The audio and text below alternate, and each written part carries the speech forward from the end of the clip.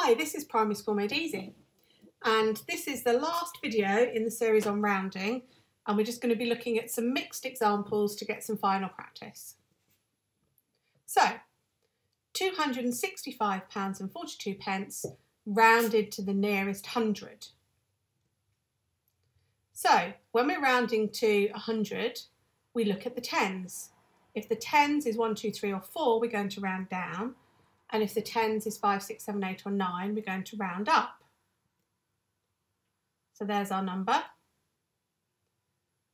The hundreds is the one that's going to change. So it's going to round to 2 or 3, down to 2 or up to 3.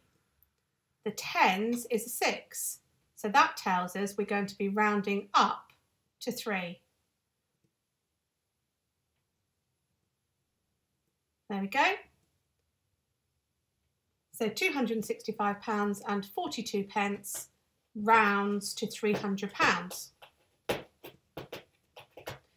Now, same number, but this time we're going to round to the nearest £10. If we're rounding to £10, it's the units we need to look at. If the units is 1, 2, 3 or 4, we'll round down, and if the units is 5, 6, 7 or 8 or 9, we'll round up. So here's our number. The tens is the one that's going to change.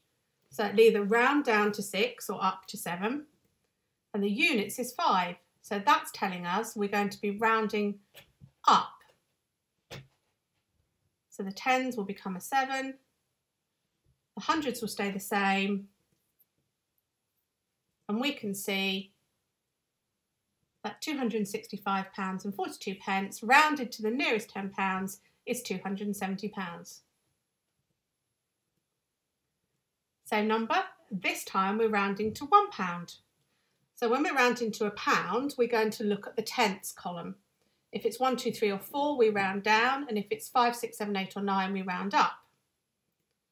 So the units is the number that's going to change. It's either going to round to 5 or 6. The tenths is a 4. That's telling us we're rounding down this time. So the units will become a 5. Let's do that. The hundreds and the tens will stay the same, and everything else becomes a 0.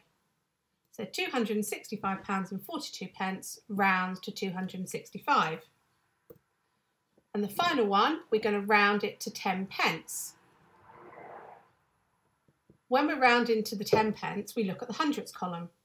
If the hundreds is 1, 2, 3 or 4, we round down, and if it's 5, 6, 7, 8 or 9, we round up. So the tenths is the one that's going to change. It's going to be 4 or 5. The hundreds is a 2. That's telling us to round down to 4. So we change the tenths to a 4. Hundreds, tens and units will stay the same, and the hundreds will become a 0.